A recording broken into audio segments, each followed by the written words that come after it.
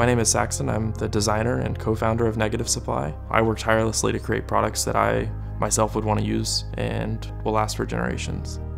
The 120 was actually one of the most requested versions of our film carrier. People asked every week, when is a 120 version going to come out? And so we're super excited that after about 9 months of development, we finally got something that's ready to be on the market.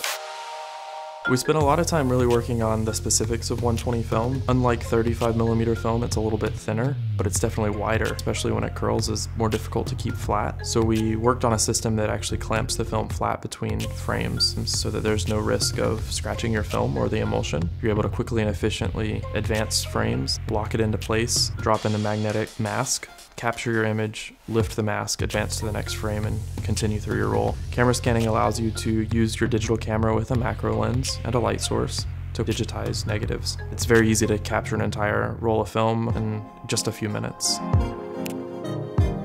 We hand assemble each and every unit. Each unit is put together by our team in-house here in Philadelphia. Just like any tool, the feel is really important, and so we've worked really hard to make sure that we've created a solid unit, something that's not going to move around when you're scanning your film.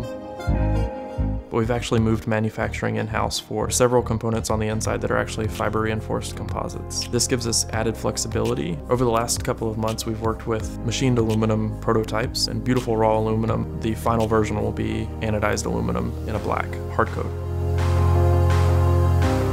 Through amazing support from the community, we've been able to expand our operations into a company that can create products for film photographers. We've been able to actually create the 120 film carrier because of the support that we've received over the last 6 months. I'm excited about the film carrier 120 because it will expand camera scanning in a more efficient manner to everyone out there.